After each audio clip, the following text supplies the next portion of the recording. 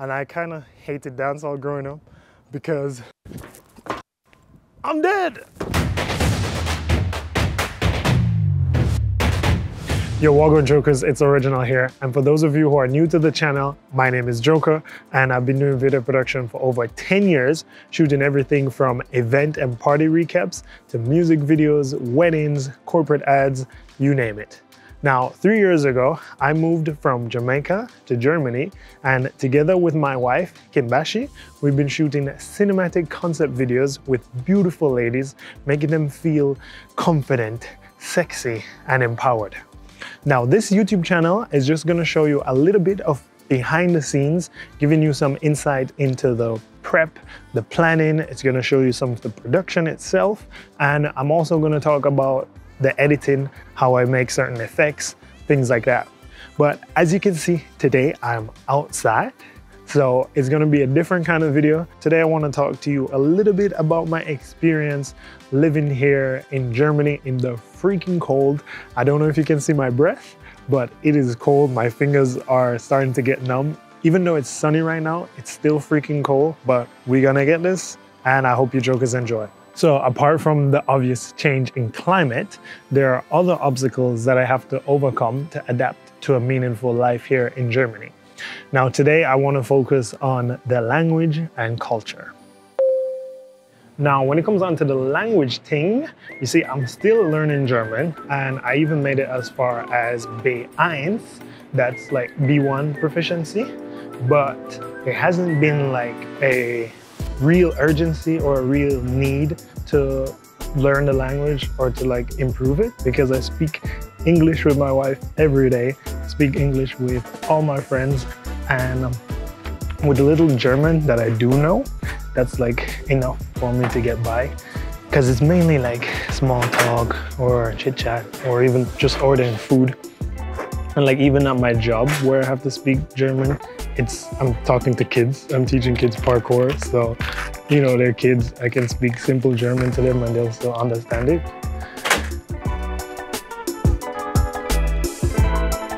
Yet I feel like it's one of the biggest obstacles that's really holding me back from my full potential here in the country.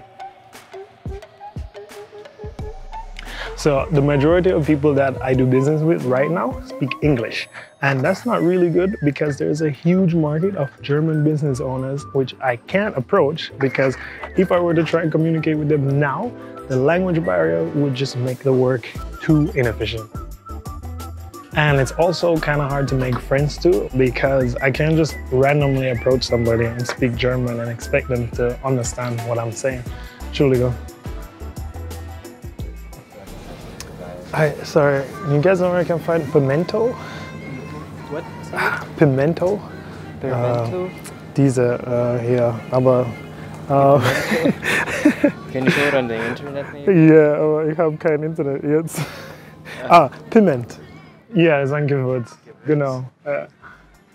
Alright, whereas in Jamaica now, I could approach anybody and like say anything to them and they would understand exactly what I'm saying. I could understand them exactly. And I could even speak in patois. You know the dialect, we're gonna love to hear.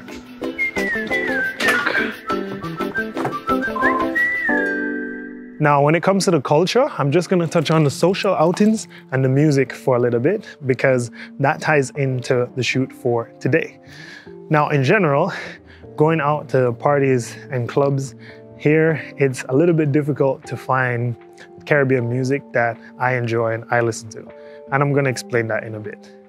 Now, obviously, Jamaica is well known for reggae and dancehall, and that's really easy to find here. You can hear that in almost every club, but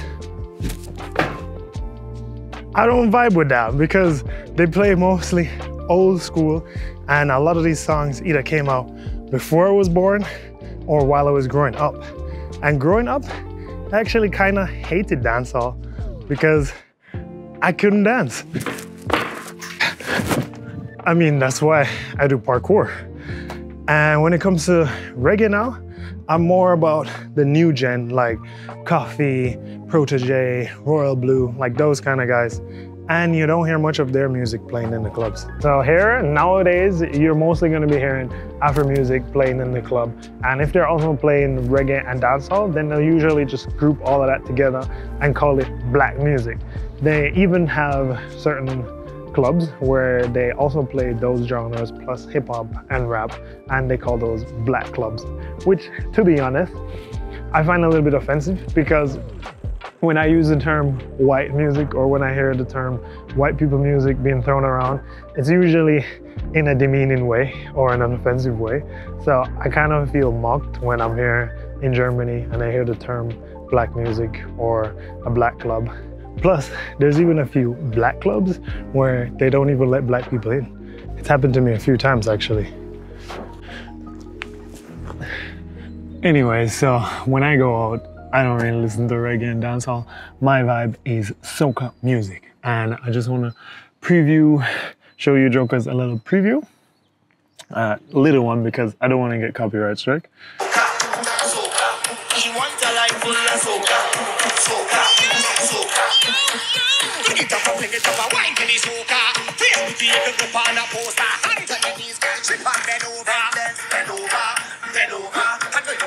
Okay, yeah, so that's soca music, and soca parties are just the best. Like, you could be half naked, grinding and dancing on sexy people in mud and oil and paint and water. And then another time, you could be making a literal human tornado with a group of people just spinning with rhythm, in the rhythm, spinning to the rhythm. And then another time, you could just be liming and grooving to some tropical sounds. Like, soca is just the best, jokers. Now, I know I said I couldn't dance, but I can move my waistline and I can dance in tandem with a partner, meaning me can dagger behind a girl. Plus, in the soca scene, it's also okay to just jump up and down and get all mad. Now, I know some of you jokers are gonna roast me in the comments talking about how I can be Jamaican and can't dance, or how I can even have a wife who's a dancehall queen of Germany and can't dance, but I'm gonna mark all of them as spam. Both my wife and I love soca music, and we will literally travel the globe to attend soca events. Like, for the past 2 years, we always go to Miami for Miami Carnival. And just last year, we were in Portugal for a soca weekend for 5 days with 7 parties back to back to back.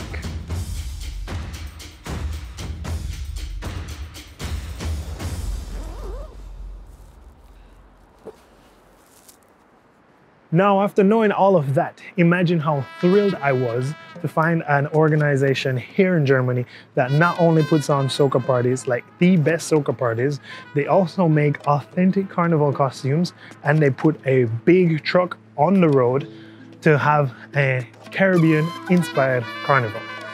The Soaked in Soca team, like I said, puts on the best soca events here in Germany, hands down. And they don't only do the big road march with all the costumes, they also do regular soca parties, they do boat parties, they do juve, they even bring authentic Caribbean food here. And it makes sense like why these events are so great, because one of the co-founders, Daryl, he's actually Trinidadian. And he and his wife, they've made this amazing community of soca lovers and Caribbean expats that travel from all over Europe just to attend these events. After working with them, I finally found a place here in Germany where I felt connected to home. I was able to speak my language and be understood. And on top of that, like, working in this space really just brings me joy and fulfillment. I mean, it's great music, beautiful people, delicious food, sexy women, bumper galore. Like, what more could I ask for, jokers? I've been working with them for a while now. I've actually shot 2 of their boat parties, their entire carnival weekend last year. And now, fast forward 1 year later, I'm doing their costume reveal for the 2024 carnival season. Let's go, let's get it.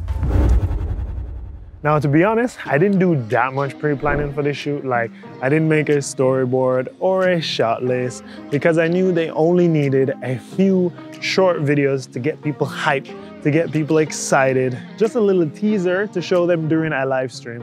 So basically the deal was that Daryl would get everything set up and I could just come in and do my thing, you know, quick in and out. But it's not like I'm a stranger to carnival costume shoots anyways. Just last year, I did this shoot in Miami with an amazing team, Big Up Yourself Industry. And I was responsible for doing the animations, for the background, and I even did BTS. And believe it or not, jokers, your boy even got to model. So basically, Daryl had the set separated in two sides, one for pictures and one for videos. So how it would work is they would take pictures with Daryl and then they would come over to me for videos. So I had a yellow and blue big checkered background to complement the colors of the costume. I had some tube lights, a red carpet, and a throne. Now, funnily enough, we had to use a throne because the backpack was just too big and the ceiling was just too low. The feathers, they were just too long. Like, we had to use a throne. We had to get them to sit down so that you could see the entire backpack. But that wasn't so bad actually, because that set the tone for the shoot, as I was able to direct the models and give them a prompt of feeling like royalty as they were sitting down. Attitude of a queen now, okay? Looking for the vibe of a queen, all right? Yeah. So give me that energy. Now for this project, I knew I needed a horizontal and a vertical version, so I kept that framing in mind while I was shooting. And usually to make this easier, I would shoot in 4K, but I was using the Canon 90D on that day and I needed slow motion more. And this camera can only shoot slow motion in 1080p. And the lighting setup for this was pretty simple. Like I said, I had some tube lights, but we also had a lot of natural light spilling in from the big exit. We did as much as we could to control that by like closing some of the blinds, but we worked with what we had. I also had two RGB LED lights, and I used one for a backlight and the other as a fill light, just to fill in some of the shadows. After the first two costumes, it was basically just a rinse and repeat because I was given similar instructions and directions to every model. Like I would start them off with sitting down in the throne, and I would get detailed shots of the costumes and maybe ask them to touch somewhere to bring more attention to it, you know, rub their hands along their bodies, small stuff like that. And then we'd move on to some simple standing poses.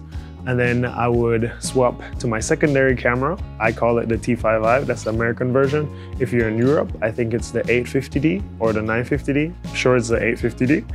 And then I would put that on a gimbal, my Ronin, DJI Ronin RSC with a wide lens, 10 to 18 millimeters, so keep it at 10 really wide.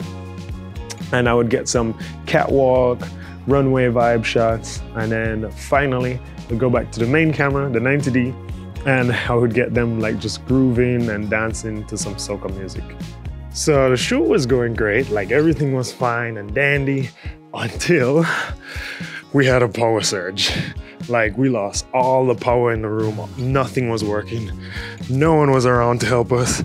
The breaker room was closed and we almost did not shoot the last two costumes. But these were the frontline costumes, the most important ones. So, you know, we could not give up. Luckily, Daryl had a great idea and he found some really long extension cords, essentially saving the shoot. Now, even after all that drama, we still finished like an hour early and everyone was happy with the shoot. I got a lot of positive feedback. Then it was time for me to go home and work on the edit. Do you see my breath? Probably not. Now for the edit, I already knew how I wanted the colors to look because while we were on set, in between shoots, I would put some of the clips on the timeline, color correct them real quick. And because I shot in 60 frames per second, in Premiere Pro, I was able to slow down the footage to 40%. And I showed these slow motion shots to the models, which gave them a confidence boost for the next shoot. I also showed some previews to Sarah and Daryl, and they loved how the shots turned out as well. Let's go. So now it was just a matter of selecting the best clips and putting them over some nice soca music. So the edits were supposed to be around 40 seconds each. So what I did was started off showing glimpses of the costumes and just revealing more and more as the video progressed. I edited the horizontal videos first, and then using Premiere Pro's auto reframe sequence as a basis, I did the vertical videos because sometimes the results aren't perfect, you know? I also used After Effects for the horizontal videos because I needed to hide the left and right side of the set, and I used the mirror effect for that. It worked perfectly. Yeah, so that's it for this vlog, jokers. Thanks for watching. I know it's a different kind of format.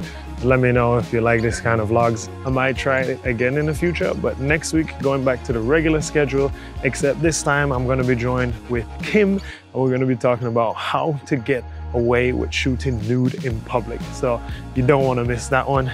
Big up to all the jokers who stayed and watched the vlog till the end. You're the real jokers, true jokers. Big up on yourself.